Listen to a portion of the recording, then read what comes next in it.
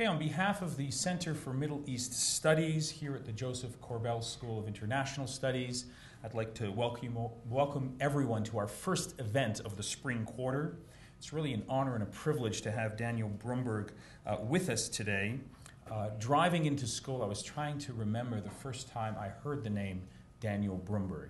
By accident, I stumbled across this fascinating article in the Journal of Democracy called The Trap of Liberalized Autocracy in the Arab World. I read it very closely, and it struck me immediately as a deeply insightful sort of analytical piece that accurately described the reasons why political authoritarianism was persisting in the Arab world. And I've used that article many times in my courses, and students have benefited from it.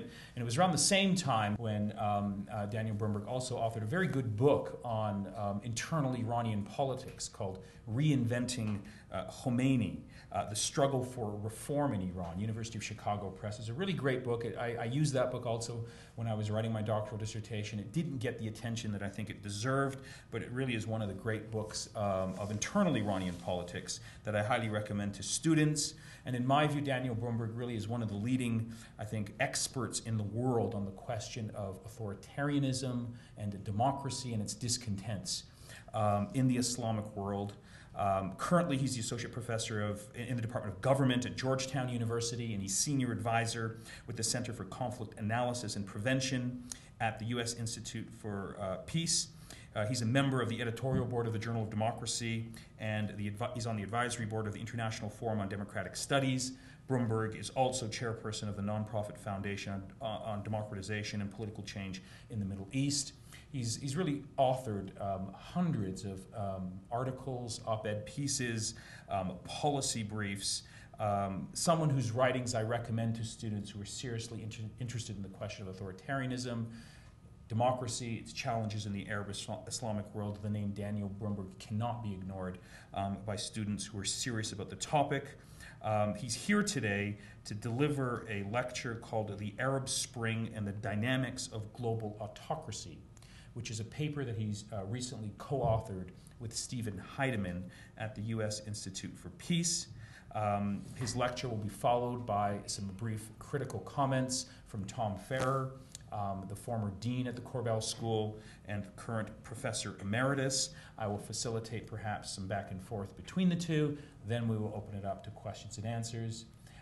So please join me in welcoming to the University of Denver, Daniel Brumberg.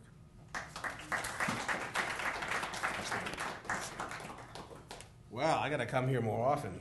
That was great. I really appreciated that. Nader, thanks, and thanks to the Center for not only hosting me, but hosting our family, who's sitting back here.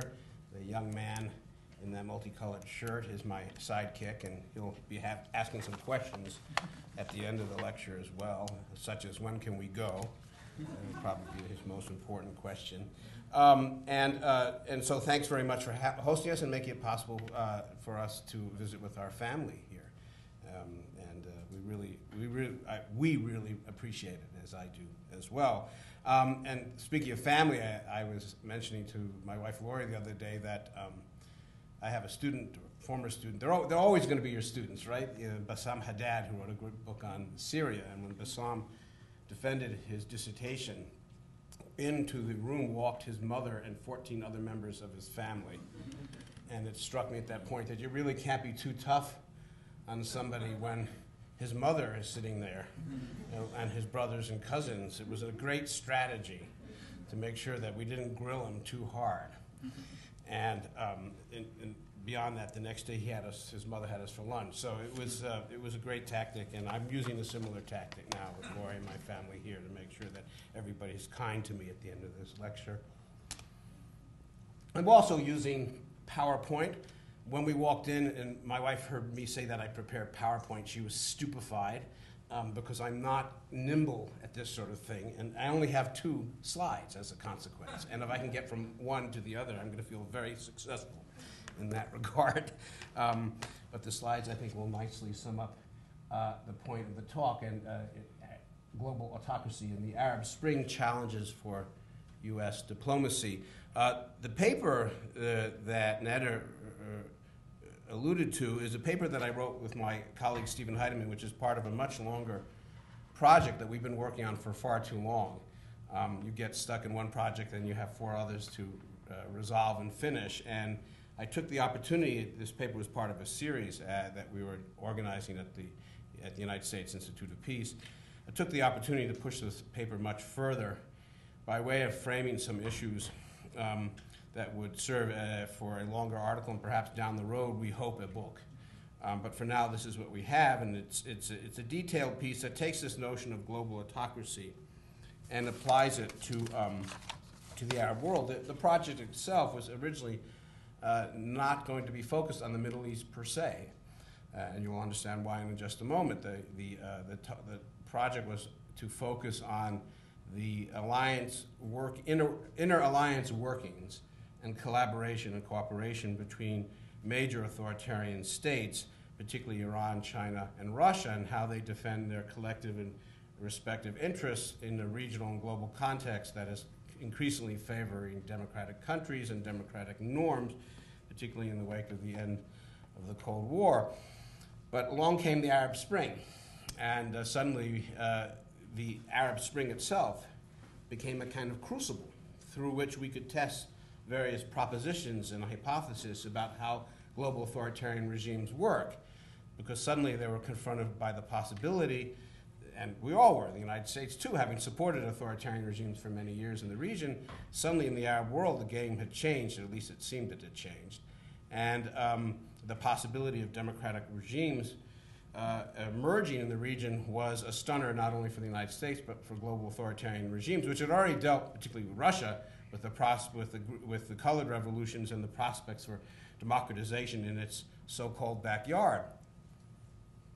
So we use the Arab Spring as a kind of crucible, as a context, as an arena, regional and otherwise, to look at how these states were reacting to democracy in a particular region and how that sort of process of apparent democratization, and each country in the Arab Spring has its own story to tell, but we wanted to see how these states reacted to that. And by way of telling the story, the paper is really grouped around 2 related stories, or 3. One is a kind of theoretical introduction where we do our homework as political scientists and lay out a few ideas about global authoritarianism.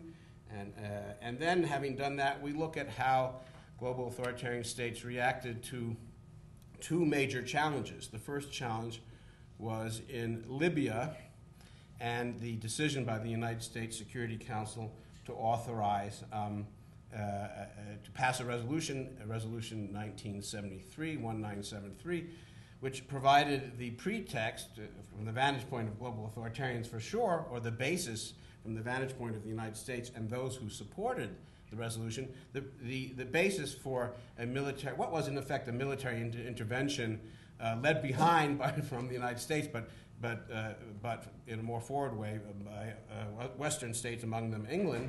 And so that's part of the story. Suddenly you had the UN providing a resolution which allowed effectively for the intervention of the West against a local autocrat, namely Gaddafi, which greatly worried the Chinese, the Russians, and the Iranians. Of course, the Iranians proclaimed the Arab Spring an Islamic revolution, but they couldn't be that sure that it was going to go that direction. And so that greatly worried them. And then the second part of the story we have to tell is the Syrian episode, because the Libyan situation set a potential precedent, and I emphasize potential precedent for further UN Security Council resolutions of a similar kind. You know, from a legal point of view, a precedent is never a precedent until it's tested a second time and made a precedent. So the UN Security Council resolution 1973 was a potential precedent for authorizing global intervention to protect civilians. And the second was the Syrian crisis. And by the time we turned to the Syrian crisis, the Russians and the Chinese, who had abstained in Resolution 1973 permitting intervention in Libya, had some regrets, were a little unhappy with the outcome, perhaps to some extent justifiably so, because one can make an argument that the resolution was used and there was a dynamic of mission creep that allowed for a far greater and more robust intervention by the West than might otherwise be interpreted from the resolution itself. But by the time we get to the Syrian story, global authoritarians are waking up to what's going on around them again, and they're saying we have to work collectively to make sure that in the case of Syria, there's no other basis for the UN to authorize intervention against Assad and in favor of the opposition. So the story of the Arab Spring and the story of Libya and the story of Syria becomes an arena by which these states, for their own strategic and political interests, are going to try to draw a line in the sand, to use a terribly overused metaphor from the Middle East, and say, you know, this we will not let go any further. We were sold a bill of goods in Libya, and we're not going to let it go further. Why was the Libyan story very important from the point of view of global authoritarians, which I'll discuss? I'll kind of explain this map in a second, but why was Resolution 1973 such a potential challenge for these regimes? It was a potential challenge because the resolution itself incorporated the doctrine of R2P, the responsibility to protect, into the resolution itself, and particularly in two articles, Article 3 and Article 4 of Resolution 1973, which authorized member states to act and to intervene to protect local civilians from retribution by the Gaddafi regime. The language used in Resolution 1973 did not explicitly adopt R2P, but used the language of R2P repeatedly. And this was an historic moment in that sense because R2P, the responsibility to protect, the norm had been established in 2005 by the General Assembly of the United Nations, but it hadn't been adopted and hadn't been used in a UN Security Council resolution until the Libyan situation. So suddenly you had this extraordinary possibility not only of a political but a legal precedent that might then be used against, who knows, other actors affiliated with or linked to global authoritarian regimes, or in the case of perhaps Iran or other states, against these countries themselves. So they were determined to respond, because what global authoritarian states are really worried about is not only their capacity to rule at home, but also the emergence and evolution of global norms of international governance and human rights, blessed by the UN Security Council, increasingly adopted by new emerging democracies in a dynamic that, from the vantage point of Iran, China, and Russia and their closest authoritarian allies, such as North Korea and Venezuela and so on, from the vantage point of these countries, the evolution of the global arena is not advantageous from a legal and political point of view in many ways. And their concern is to create an impediment to this dynamic, to find ways to collaborate regionally and globally, and to make sure that in so doing, they create a counterweight to the West, to the United States and its Western allies, and a counterweight to any potential emergence of new states that are going to increasingly ally with the West. That's the concern. Of course, and ultimately, this is about reinforcing an authoritarian agenda in ways that will allow them to rule at home and sustain their relationship, their political domestic relationships as well. So as you can tell from the little I have said already, there's a great deal at stake in this whole gambit. And so let's talk a little bit about global authoritarians with this really fancy. I had a much more ambitious notion of circular circles and counter circles, and I spent about an hour and then settled for this because I'm new at this kind of game. But I think it does sort of the job. I mean, we have Russia, China, and Iran. If this were a series of concentric circles, to use the old Nasserist metaphor, if this was a series of concentric circles, Russia and China and Iran would be the core countries. And of course, they have important trade and political relationships. And we've looked in our study. We have accumulated a lot of the kind of structural information about their trade relationships with these and other states that demonstrate sort of the underpinnings, the structural underpinnings of global autocracy. And of course, you would want to add non-state actors such as Hamas and Hezbollah as well to this list too. I've forgotten about that, but that's very important. And so those are the sort of two main sets of allies. But then, of course, you have a broader set of countries, and the concentric circles would expand. We would go to new democracies, emerging democracies, or consolidating democracies. Some have been around longer than others. Some have questionable democratic credentials. But countries such as South Africa, Brazil, India, Turkey, they're not only aspiring new democracies, but they aspire, and this is really important in terms of what we're studying, to a regional role. You know, in the wake of the Arab Spring, the main conflict that is emerging in many ways is between Egypt and Turkey, not between Egypt and Iran, for example. So we have these states, and then we have Egypt, Tunisia, Yemen. These are transitional states. This sort of sums up much of the Arab Spring for you. And the goal of our main core states is to use their leverage to, in some sense, enhance their relationships with these states, and at the same time enhance their leverage with these new emerging democracies in ways that if this dynamic does not prevent democratization, they at least can have some assurance that at the end of the day, whatever the consequence of these dynamics, and each one has its own local dynamic that's very difficult to generalize. Nader, you've just come back from Tunisia. Things are very much a Tunisian story there. But nevertheless, the broader concerns of the global autocracies is to make sure that at the end of the day, whatever kinds of regimes emerge here, even if they are democracies of one kind or other, are friendly, or at least at the very least not hostile. Global authoritarian regimes have assets and liabilities. I'm going to list them very quickly.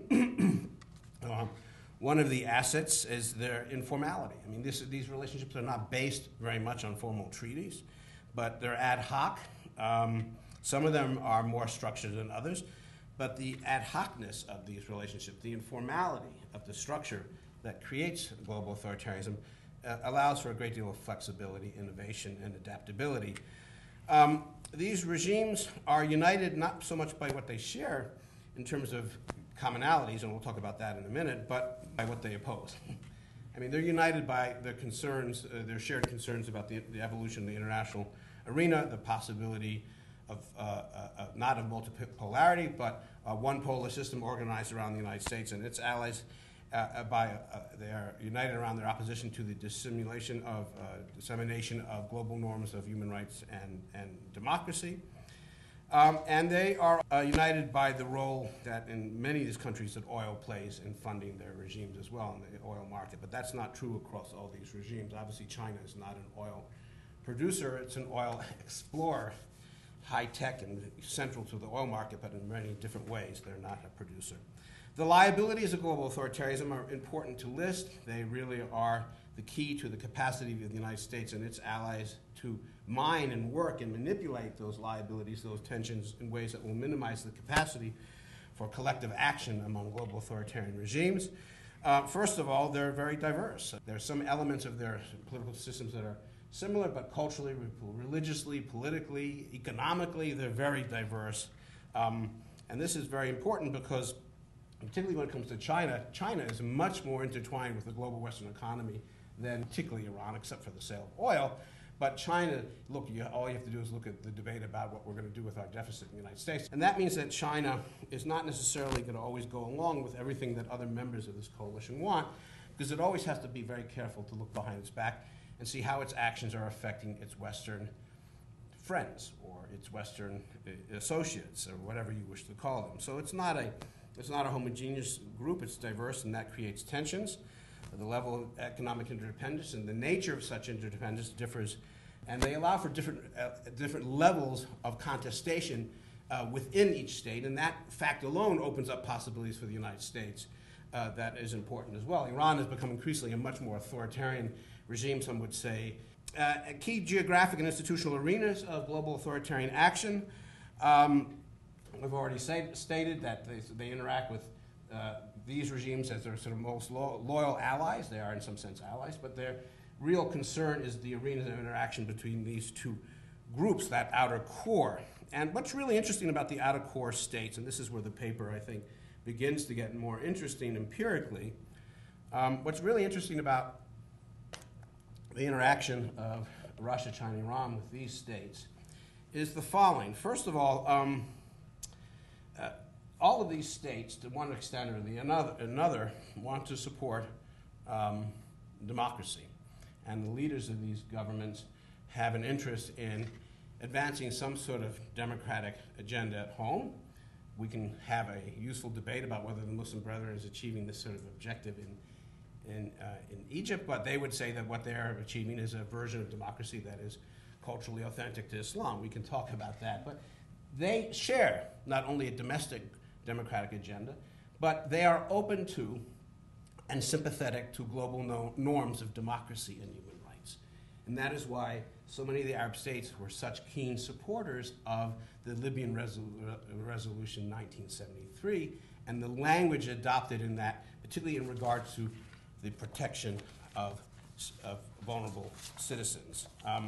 And so the interesting challenge for global authoritarians, there's sort of two challenges the paper talks about. On one level, the global authoritarians would like to speak to these countries in language that they understand, and at the same time, they would like to advance a different agenda which is more authoritarian. Interestingly enough, as I point out in the paper, some of the issues and concerns of the global authoritarians are shared by these states. All of these states want a more multipolar world. All of these states have concerns about Western hegemony. All these states have some concerns about what they view as an unequal distribution of economic wealth on a global level. And all these states have concerns about the way in which power dynamics are reflected in the Security Council itself at the UN. So the interesting challenge of the global authoritarians is to sort of leverage this resentment, which may be well earned, by the way. And let's keep in mind that when the United States supports global norms of governance and democracy and human rights, it does so in ways that are highly uneven. Let's be diplomatic about it, or if you could say hypocritical. I mean, we still have close authoritarian allies. We have some problems with The Hague and supporting the International Court of Justice. So that we're not there supporting these norms in a consistent fashion. And these countries greatly resent and are looking for ways to collaborate among themselves. And so the challenge for the global authoritarians is to exploit and leverage that resentment, at the same time not appear to be supporting an anti-democratic agenda. And the other game, from the vantage point of these states, is to advance their democratic agenda while at the same time echoing the kind of third worldist, anti-hegemonic discourse of the core states of global authoritarian. And this is kind of, we refer to it in the paper as a kind of an elaborate dance. Each side is trying to sort of have its cake and eat it too. And in many respects, the paper traces this story and the dynamics of this story. And what's interesting, and I'm not going to go on in much detail, there's a lot of detail in the paper, and you're welcome to read it. One of the more interesting sections of the paper looks at this game in terms of the discourse and how sort of different players.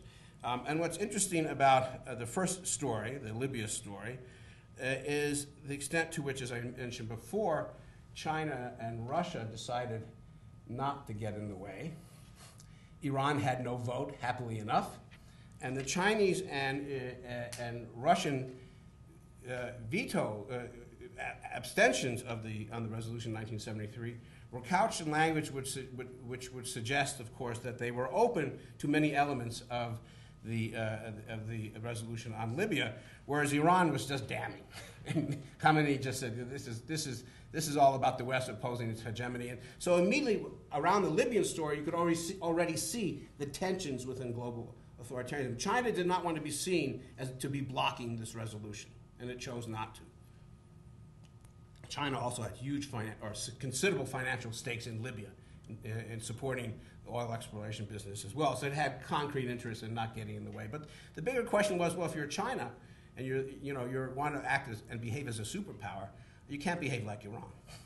You just can't go damning the international community, particularly when it didn't seem from the vantage point of Russia and China that things were going so badly.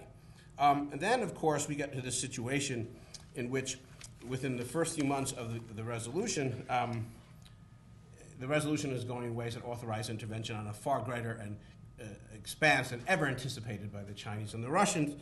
And so what you see is a joint communique in June 17, 2001, in which China and Russia condemned the willful interpretation and expanded application of Resolution 1973. And they really feel burned. They sense they are really getting burned, and not only do they sense they are getting burned, when the Syrian story emerges and there's the rebellion in Syria, and questions arise as to whether the United States, whether the Security Council is going to issue a similar resolution, what you find from Russia, China, and Iran is they're more or less on the same page at that point, with some interesting differences, and the paper goes into those interesting differences. Iran is vociferous in damning and in basically saying that this is that in praising the regime in Damascus and supporting it to the hilt and saying that they are drawing a line there and they're not going to support it. The Chinese and the Russians oppose any UN security resolution for intervention along the lines of the Libyan resolution, but their language is more moderate. They want to have their cake and eat it too because they don't want to alienate the Arab world. And they don't want to be seen on the wrong side of history. They would like to sort of play a double game. So the consequence is that you have this sort of game. And the precedent, of course, is depressing because from the vantage point, I think, of Russia and China and Iran, they won that round. They managed to make sure exploiting many of the concerns. And let's keep in mind as well that several of these countries were temporary members of the United States, of the UN Security Council during the Libyan crisis, and they abstained as well, and they justified their abstentions by saying that, well, we support the Libyan people, but we have real concerns about international intervention and national sovereignty, and we want to protect those ideals as well. So there was a great deal of ambivalence already from some of these countries, Brazil, South Africa, India in particular. Their spokesman in the UN said, well, we have concerns about intervention, and therefore we're not, while we support the Libyan people, we are also drawing our own line in the sand. And the consequence of these converging lines was, from the vantage point of Iran, China, and Russia, it was basically to prevent any international mobilization on behalf of the opposition in Syria. Of course, the Obama administration isn't interested in from what we can tell, in providing any exhaustive or compelling support for the opposition there as well, so we wouldn't want to lay the blame.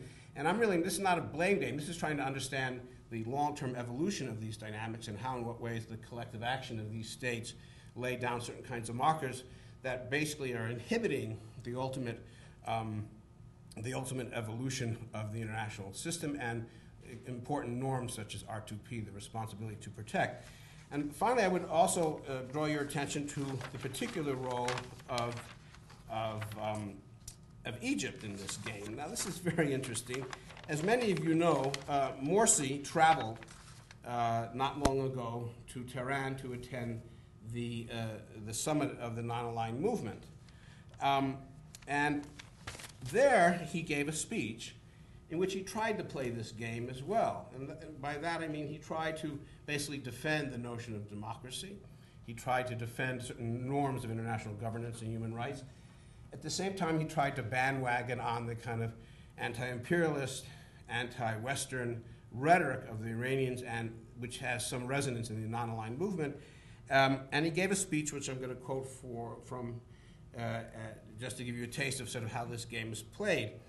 He said, "The new Egypt, after the blessed revolution of the 25th of January, is seeking a just international system that brings the developing countries from the realm of poverty, subordination, and marginalization to the realm of prosperity, leadership, and power.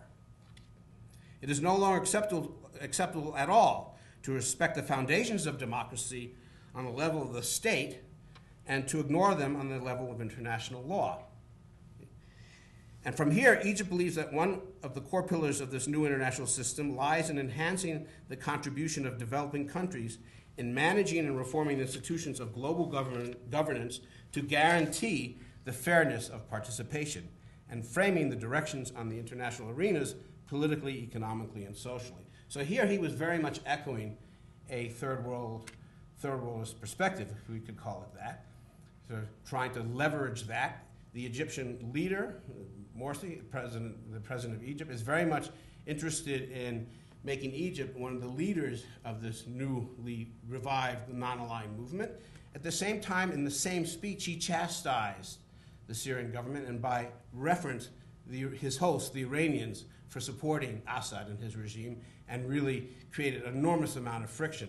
He also engaged in a bit of Sunni Shia sort of language that suggested there also the kind of, we can talk about this in question and answer, the kind of Sunni Shiite aspect of this dynamic. But what was clear was that Morsi was trying to leverage his role as the leader of Egypt, as a purported leader of Egypt from the vantage point of some of Egypt's citizens. In any case, trying to leverage that by, on the one hand, indulging in this sort of rhetoric, third worldist rhetoric, bandwagging on it, suggesting Egypt play a role, always thinking about Turkey behind his back. And of course, the interesting thing that to keep in mind is that whole event in Tehran occurred after he had visited China. His first step, his first overseas trip as president was to China and then to Iran. So he was very carefully sort of demonstrating sort of where the pecking order was as far as he was concerned and where Egypt's interests were organized. What does this all mean for U.S. foreign policy? And I'm going to end on a few points about this, and then we can have some discussion and some debate. Well, certainly from the point of view of the United States, global authoritarianism and the story suggests it represents a real challenge. Not a lethal challenge by any stretch of the imagination, but to the extent that we're serious about promoting global norms of democracy and human rights, and as I suggested before, we're not always as consistent, and often we are hypocritical about that, but to the extent that we and or our allies are serious about doing that, to the extent that we are serious about making the UN the forum to advance this, this was something of a setback for the US and its allies, and the evolving situation in Syria doesn't help at all in that regard. But at the same time, the United States has to deal with the fact that in the Arab Spring countries, we have governments that are emerging that are to various degrees responsible to the electorate. This is an unprecedented situation for many of these countries. And we have to recognize that the new Egypt, for example, while it's going to try to maintain, even Morsi will try to maintain cordial relations with the United States because the military aspect is crucial to its interests. At the same time, they're going to reflect an independence. We're going to have to learn how to deal with it and not respond to it in stupid or foolish ways that only antagonize these regimes and make them more hostile to us. So we're going to have to deal with that, and that means a more nuanced and flexible diplomacy from the United States. In terms of the Middle East, it also means that we have to be able to engage as many of these players as possible. I'm a big proponent of engaging Iran. I think that the one thing that Iran's hardliners do not want is engagement. I think that the fissures within the regime are there, and to the extent that we could find a means to engage Iran, we would help sort of to pull it out of this more natural orbit. The more these states are declared enemies, the more they have an incentive to work together. So I think engagement and finding a solution to the nuclear question is very important in that regard. And I think on the broader regional level as well, what's really crucial is for the United States to get serious about the Arab-Israeli conflict and the Palestinian-Israeli conflict. Because there, you can be sure that if we think that this thing is going to just sit and not explode and we can stand back and not be engaged, we're going to be sorely mistaken in the outbreak of more conflict either between Egypt and Israel, or between Israel, Hamas, or Hezbollah, will create enormous opportunities for global authoritarians and their allies to once again leverage regional resentment in ways that will play very badly for the United States. So we have a lot of sort of new agendas to think about. It calls for a kind of a new kind of diplomacy. We suggest some elements of it, and whether this is going to come to pass is a question we'll just have to wait to see. Thank you very much.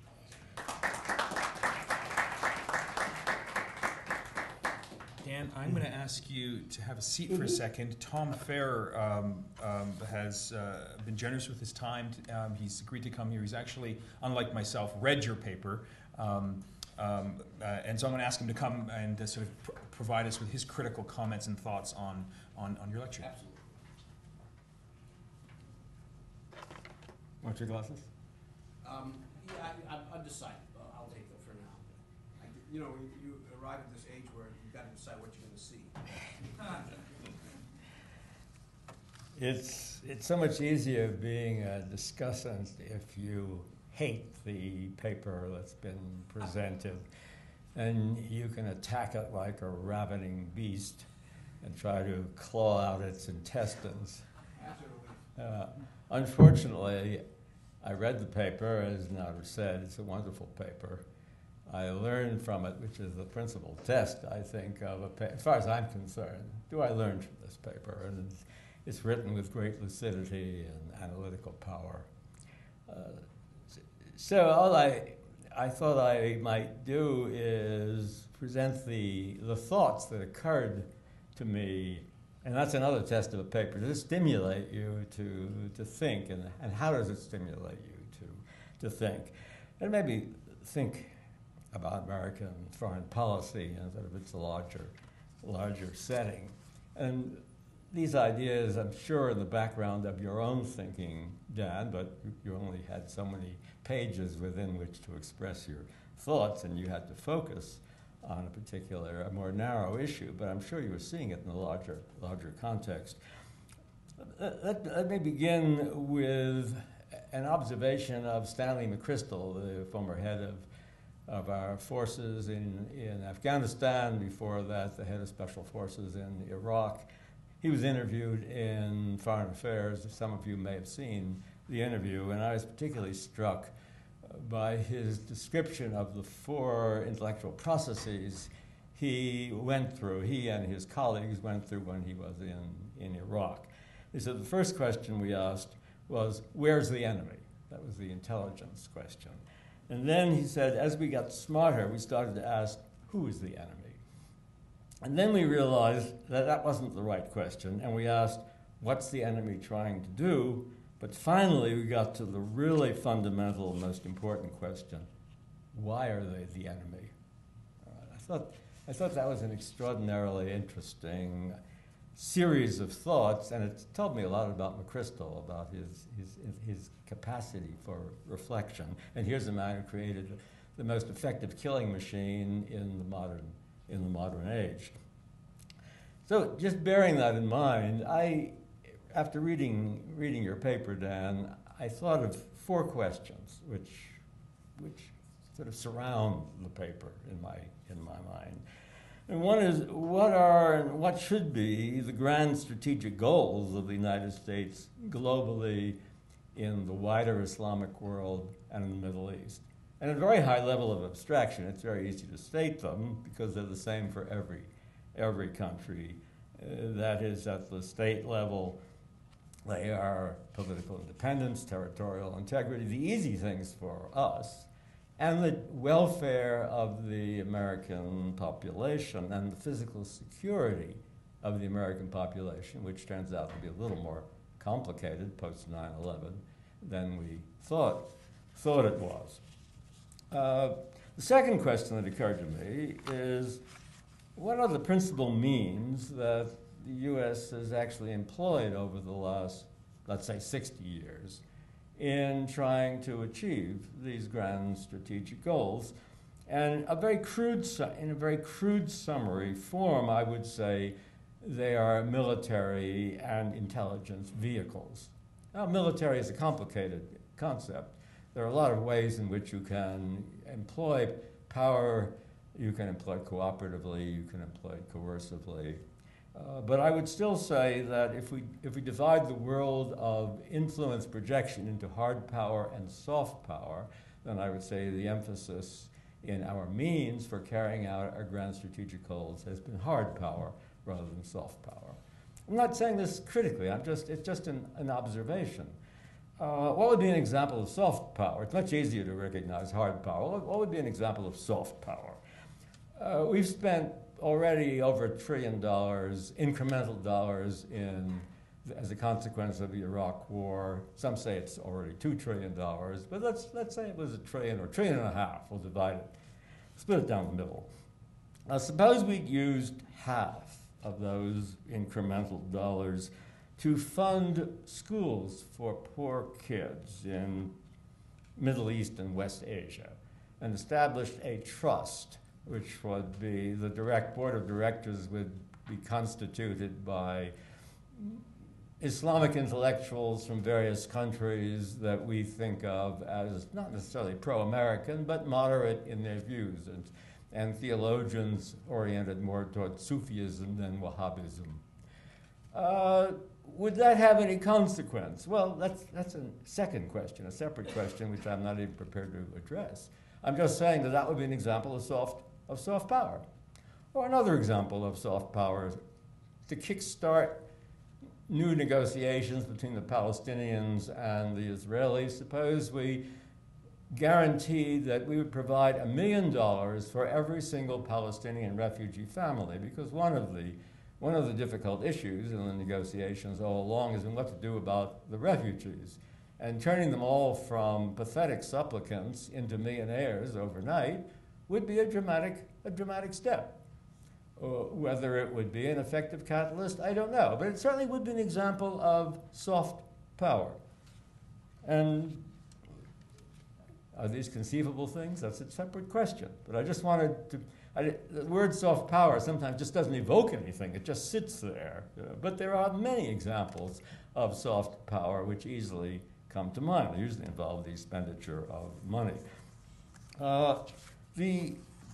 The third question I asked myself was, can one imagine a U.S. foreign policy over the past 60 years that might have advanced these grand strategic goals more effectively?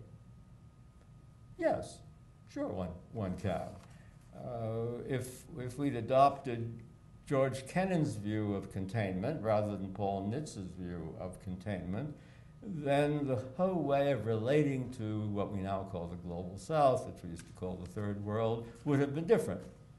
There probably wouldn't have been a Vietnam War.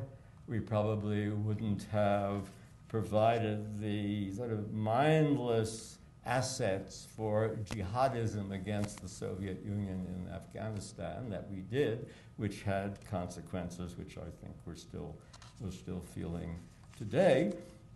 And the final question was, given the nature of the United States, is it really conceivable that we would have pursued a different trajectory, foreign policy trajectory over the past 60 years than the one that we did? Or is there here such an element of path dependency which flows from our entire history, the political structure, the ideology of the society, that, well, we did pretty much what we were doomed to do.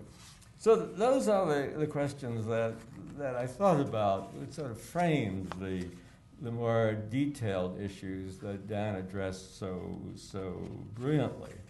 So let me conclude, because we want to leave time for discussion. I'm just trying to help to stimulate, maybe frame the discussion. 3 observations. One, does U.S. soft policy affect public attitudes in other countries? Well, there's some evidence that it does.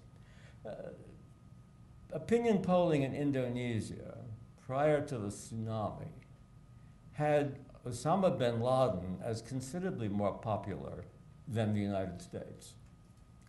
Opinion polling after the very dramatic assistance that the U.S. Navy provided in Indonesia after the tsunami resulted, according to the same polling, in a jump of at least 20 percentage points in the perception of the United States. So if you believe that public attitudes matter, and one could say that they matter more as democratization of one kind or another spreads, although I think they've even exercised some influence on authoritarian governments in the past, then you want to think more about soft policy. Soft policy becomes a potentially more important ingredient of foreign policy. Second, with respect to the emphasis on the military instrument, I was struck by another point that McChrystal made in that interview. He was asked about the use of drones, and this is what he said.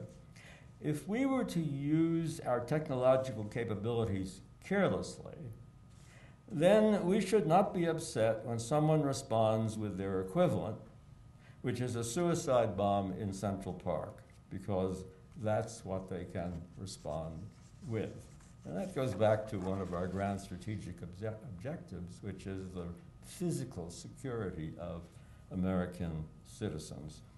And finally, I am led to recall Lawrence Wright's book about Osama bin Laden and his intellectual, emotional transformation in that, what I thought was a very good book, The Looming Towers.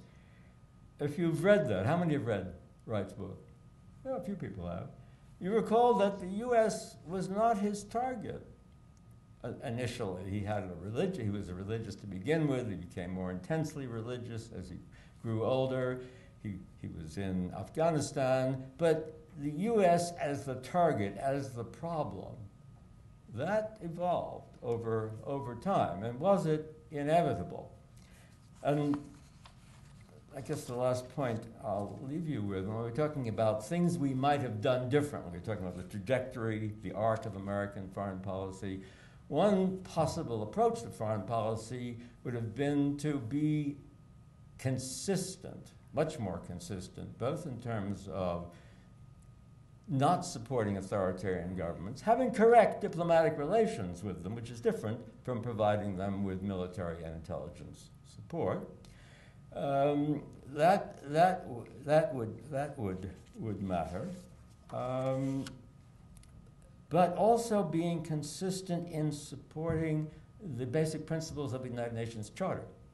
Because if we had been consistent, when Iraq invaded Iran in 1980, we would have supported Iran, right?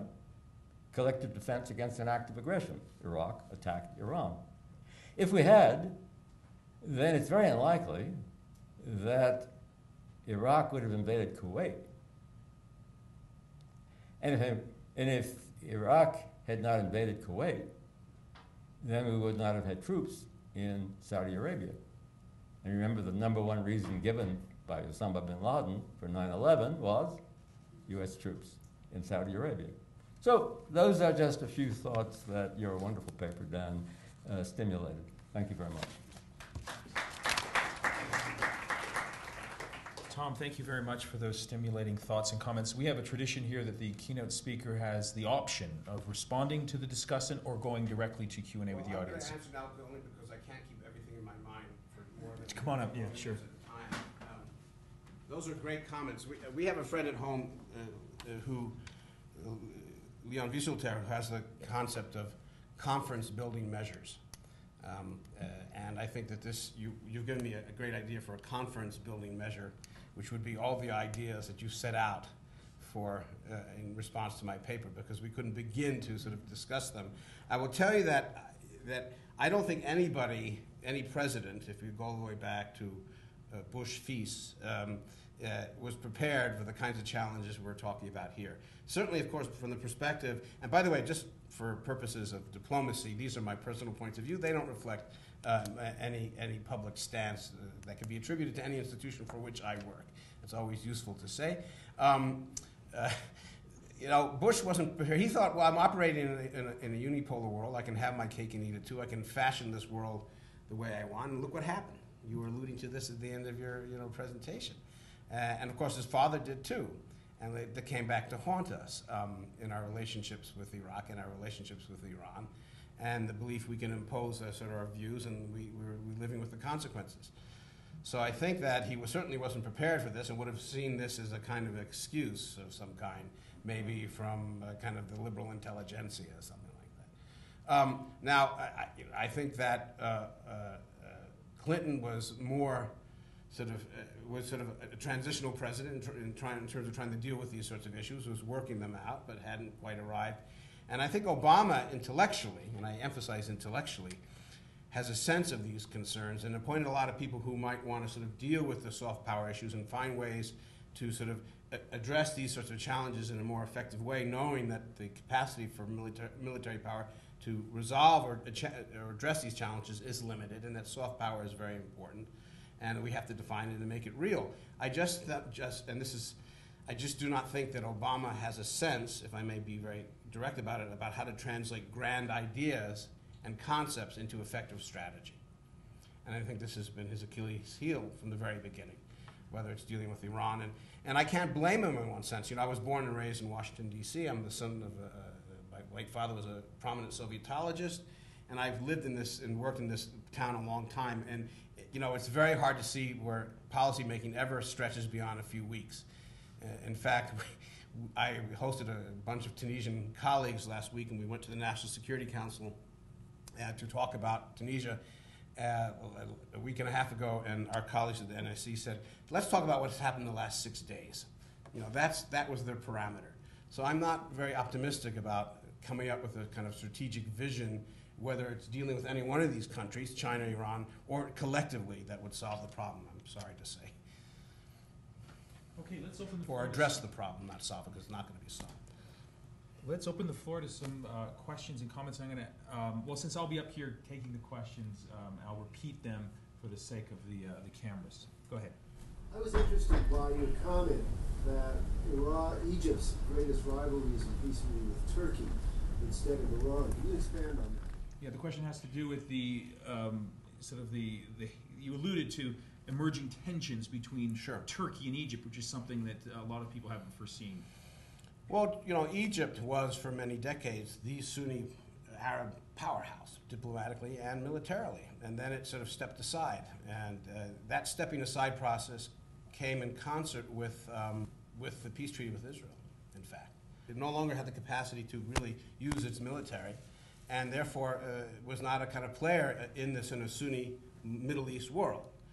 Certainly it is a rival with Iran, but it has certain interest in patching things up. But its bigger concern is who exercises leverage in the Sunni Middle East. And Turkey is the country that exercises leverage, an established democracy with certain kinds of negatives attached to it, yes, and a powerful military and so on. So I think Egypt sees Turkey as its rival. I recall that when Erdogan came to Cairo during his Middle East trip a year and a half ago, or perhaps more than that, there were tensions between him and the Muslim Brethren because, of course, the AK party sees itself as a kind of an exemplar of a kind of post-Islamist ideology in which Islam serves as a basis for identity but not the foundation for political action. And the Muslim Brethren said, we reject this. And that accentuated the tensions. And then Erdogan went on to Tunisia, and they loved him because this is what the Nakhta party wanted to hear. So there's a real tension. It's partly strategic, and it's partly ideological. Who has the mantle of Islam and Islamism, and how do we define it? And this is a challenge for the Muslim Brethren because the post-Kemalist legacy, which the AK party claims to embrace, by the way, they say we are more loyal to Kemal in many respects than anybody else, is something that is troubling to the Muslim Brethren as well. Dan. Yeah, following up on that, it seems to me that one country missing from that particular piece of the puzzle that you've constructed here is Saudi Arabia. And I think the Egypt-Turkey axis that you're talking about is a very interesting one. But in many ways, what's going on is this sort of proxy war, cold proxy war between Saudi Arabia and Iran for the shape of the Arab Spring, right, and regional hegemony. And as you know, I've just returned from Tunisia as well, and one of the things that struck me there is that for all of the debates and very strong differences of opinion today in Tunisian society between sort of liberal, secular, and left forces and more Islamist forces, one thing that everybody seemed to agree on was that Saudi Arabia and Qatar represent a huge problem in the region and specifically in Tunisia. And obviously that debate rages regarding Syria. So I'd be interested in your thoughts on Saudi Arabia's role in this constellation that you've been describing, I think very persuasively, in the aftermath of the Arab Spring. And specifically, I'd like to know your thoughts on how, what sorts of challenges the Saudi element presents for U.S. foreign policy, specifically in this new constellation. Yeah. So the question, just for the cameras, is where does Saudi Arabia fit into this whole picture? It's a great question. Of course, Saudi Arabia doesn't exercise much in the way of military power, but in terms of economic soft power and diplomatic power, it's very influential. And our colleagues, both Islamists and non-Islamists in Tunisia, are worried about the Saudis. But their worries are not necessarily shared by the Egyptian government, who have banked literally and figuratively on Saudi and Qatari support for a long time. Now, what has happened, of course, is that's backfired on the Muslim Brethren because the money has found its way to the Salafists. And that has put the Muslim Brethren in a great deal of pain because they really find themselves incapable in many respects of competing with the Salafists. One reason why I think that they're making peace with the state, because they really need the state to contain the Salafists. And that's a prescription, of course, for more authoritarianism. But it speaks to the influence of Saudi Arabia and Qatar and the private sort of funding that's coming there. And it speaks both to the common interests as well as the tensions between Egypt and Saudi Arabia, particularly owing to the fact that the Saudis are able to funnel money to the Salafists, and the Salafists are quite explicit in rejecting so much of the platform of the Muslim Brethren, who they see, to use an old-fashioned word, as too bourgeois. And that's a major problem. But I think that Morsi is clever enough to sort of deal with these tensions, and because they recognize that ultimately they want to get along with the Saudis and so on, and they need that money, and their financial crunch cannot be remedied without having some sort of support from the Gulf. But it puts them in some difficult situations. You're absolutely right. You know, the legal system in Egypt is organized in a way such that if you're an NGO working on social and economic issues, your funding has to be closely monitored by the state. But if you're a religious NGO, there's absolutely no legal constraints and no supervision from the state at all. So now in Egypt we have this enormous difficulty of an old legal regime that allowed millions and millions of dollars to funnel into so-called religious charities and into the pockets of the Salafists. And one way of trying to map how the Egyptians are responding to this is to ask whether they're willing to redefine the legal basis for charitable giving in ways that will allow them to limit this process. And thus far, the evidence suggests is that they're only concentrating on the money that comes to the secularists, which is not a good sign, because the secularists are not their problem, for better or for worse. Yeah, question at the front. Yeah, you go ahead. I'm from Libya, so is my friend here. So I wanted to ask about when you said a potential precedent, the no-fly zone of Libya. I think in the hearts and minds of Libyans and Syrians, it is a precedent. Syrians today and Libyans said, oh, the U.S. intervened, so it wasn't because it was a humanitarian act, it was because of other motives. Why aren't they intervening in Syria? And also, why we saw the world rally behind the no-fly zone in a very swift way. Why didn't the Obama administration continue supporting post-Gaddafi these situations that Libya is in turmoil today? And we see a lot of lackluster in terms of U.S. support post-Gaddafi. So it's really a question about U.S. policy toward Libya vis-a-vis U.S. policy in Syria. How do you explain the difference? And then why isn't the United States supporting Libya to the extent that it did in the lead up to the And also, the U.S. only gets 5% of its oil from the light crude from Libya. Why did we see reluctance in Syria and not in Libya? Well, those are very good questions. First of all, I mean, certainly from the vantage point of the Libyan people, this was a precedent. But what I meant to say was only in legal terms does a precedent become a precedent when the next court decides to invoke it as a basis for a judgment. If it simply ignores it, you don't get the same sort of effect. And in this particular case, the next arena by which this possible precedent would be tested was the international response to Syria. And our colleagues among these states were darn sure that they were going to make sure that the Security Council would not invoke the responsibility to protect R2P another time to justify intervention. Now, you know, what explains the reticence of the Obama administration? I'm not exactly sure. I must tell you, by the way, that USAP has a lot of programs in Libya. My colleagues are very deeply involved, but they're small. They're not huge programs, but they might make a difference. We're not totally disengaged. But it's not unusual for the U.S. government to come in and support an action, and then the follow-up is not what you would want it to be. I think the intervention it was first of all improvised, which of course was what worried our colleagues from the global authoritarian states, but also in terms of the sort of geographic sort of challenges and the regional challenges, the U.S. felt they could support intervention in ways that wouldn't have too much blowback. But that's what they calculated, and the geographic realities on the ground were very different from the Syrian sort of arena, where the perception was that we could get sucked into a war that would go on for And this perception may be justified, and therefore there was a lot more reticence from the Obama administration to involve itself. And then, of course, we had the whole question of Turkey, the Russians, the Iranians, and sort of the possibility for destabilization throughout the region. You can argue, of course, that's exactly what's happening anyway. And that, I think that our problem in Syria is an absence of a kind of coherent strategy, once again, for dealing with it.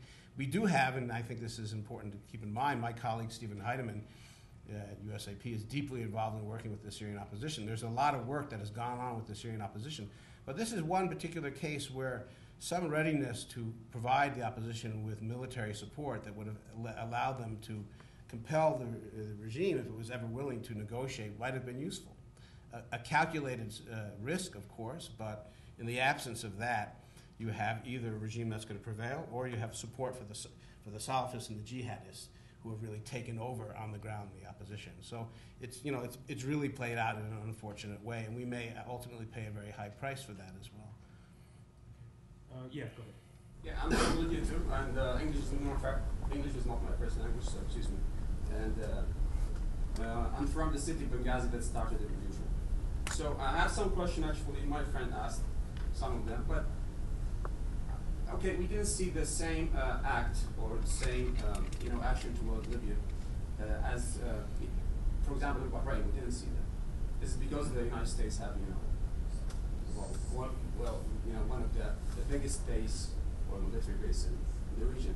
And in your paper, I didn't read your paper, but I saw your presentation. I think, from what I understood, that you didn't focus on the approaching the people, not the government. I'm from Libya, and I've been to Egypt 5 times. I have to be honest here, okay? In the region, we think, or we sound that, the United States is an enemy. I have to be honest with that. The reason is not because of the Israeli-Arab conflict. We think, or we believe, that the United States of America always stands beside the Israeli instead of being neutral in this conflict. What makes you? This is what we have to focus on. I mean, what's the strategic goal that the United States is going to gain from establishing a democratic states in Libya or in Egypt? Whatever. So this is my question. As long as this conflict exists, I mean, the United States will not gain support or find. You always see hostility from the people, not just from the government, toward the United States. When you say this conflict, you mean the Arab-Israeli conflict? Excuse me? When you say as long as this conflict exists, yeah, I mean this conflict. The Israel-Palestine conflict. Okay. Well, thankfully, this is the only conflict we have so far. But got your question. Thank you. Yeah. So the question really is, can I just cut you off there because there's a few other hands? No, just one remark, not a question. Actually, I have to disagree with what you said about the Muslim Brotherhood. Yeah. Okay, there's a rival between the Muslim Brotherhood and Turkey. I don't see this as as a fact, because if you read the Prime Minister, the Turkish Prime Minister, his ideology is based on books were written by the Hassan al-Banna. I'm sure you're familiar with the guy who founded the Muslim Brotherhood. So in terms of ideology, they are very similar. I don't think they're going to be rivals. They're not rivals in the regions. Okay. So if I can summarize the question, it's really a question about the motives behind U.S. foreign policy toward the region. How does one explain the different postures? What's in it for the United States strategically to promote democratic change in the region? That strikes I think many people from the Middle East as somewhat odd after supporting dictators for decades. Why is the United States now in the business of supporting Democrats? They did that for the last 10 years with Gaddafi. First of all, أنا موافق بها 100% on Israel. That means I agree with you 100% on the question of Israel. I mean, I said in my talk, I mean, this issue sits out there, and I have Palestinian friends and I have lots of Israeli relatives, okay? And it's a very difficult subject for me. But until we recognize that there has to be a two-state solution which both peoples can live with, we're not going to solve, no amount of soft power and publicity and framing our, whatever, is going to resolve the problem, because we have a problem that's not because people hate us for some cultural reason, although there are haters out there. that leverage distress, but the distress is over the failure to address this problem head on and push for a settlement. So I agree with you. And to the extent now you say people versus governments, well, what's going on in the region is people and governments are to some extent being reconciled in very complex ways. And we have to deal with the reality that while Morsi's not going to step away from the peace treaty with Israel anytime soon, in the long run, that peace treaty will not hold without a solution to the Palestinian issue. So, I agree with you completely. On Bahrain, well, you answered the question in your question. There's a fleet there. We have military interests, and they took precedence. That plus our relationship with Saudi Arabia. Of course, the Saudis intervened through the Gulf Council. So, clearly on that particular score, our security interests trumped everything else. You can argue whether that was good or bad. That's another matter. Okay. By the way, I spent quite a bit of time in the few weeks leading up to the Arab Spring meetings in the White House with a bunch of academics and so on, because we have an academic president, and he thinks academics can be helpful. He may be wrong. I'm not sure about that. But this was an administration that was trying to, you think that you can conjure up a motive, an explanation. And I think you're wrong. I mean, this is improvised, and this is taking it one step at a time and seeing what they were dealing with, and sort of running to play catch up, and ultimately embracing something they couldn't stop. I don't see this as some part of some greater coherent strategy for better or for worse. The administration has trouble, as every administration to some extent has, coming up with such a strategy. Maybe it's asking too much, by the way. It simply may not be possible. Let's take three final questions. One, Keenan, and then Erica, and the other people who have their hands up. Maybe you can chat with Daniel after the talk. So at the back here. I wanted to ask you, because Egypt has a new government, it's a rising sort of, it's a third world economy, or I'm not sure, but what is Egypt's role in the new globalized economy? Well, the Egyptians, of course, would like to... What is Egypt's role in the globalized economy? The Egyptian economy has to find a way to fit into that globalized economy. They haven't done so. Most of Egypt's money comes from receipts from oil, from tourism, and from the Suez Canal. And there are pockets of entrepreneurship that have created links between Egypt and the greater global economy, but they haven't sort of weaned themselves off that basic foundation of rent. And I'm not exactly sure how this can be done, by the way. It's impossible to see Egypt moving forward, for example, without resuscitating the tourism industry. It's an absolute central, what you're talking about is a much bigger project that would require a much longer time, and right now we don't see it. A lot of the Arab rebellion was in part a rebellion against what was seen as a distorted form of capitalism that was enriching only a few and leading others to impoverishment, and that was not an incorrect observation. And so there is a great deal of hostility to the notion that somehow this government should take a lead in linking this country further to globalization without having some way of protecting people from the social consequences of that. Keenan? Yeah, you touched on this a little bit in your initial talk, but Russia, China, and Iran certainly seem like a strange triumvirate of countries that sort of share interests.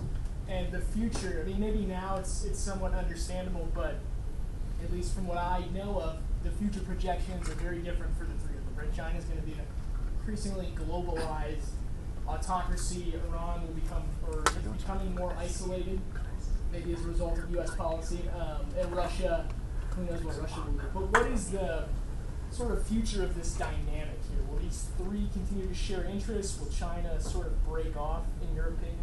What's the future of the alliance between China, Russia, and Iran?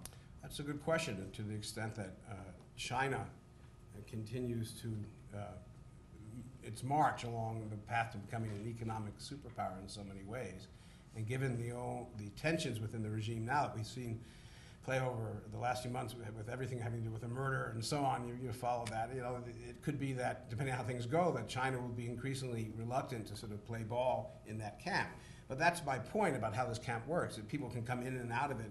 China's interest in making sure that global norms of democracy and R2P are limited and application will endure, and they will intervene and partner with these other countries when the demand is there for it. But it's up to us to some extent to recognize the tensions within this grouping, this entente, or whatever you wish to call it, and not act in ways that really simply provoke these countries to go running back to the core And that's part of the challenge.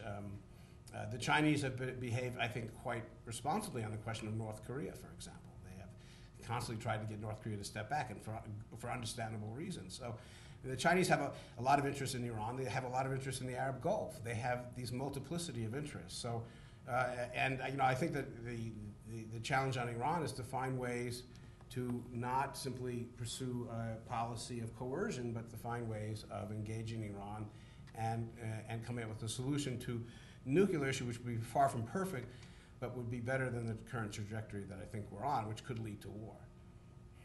Here, final question.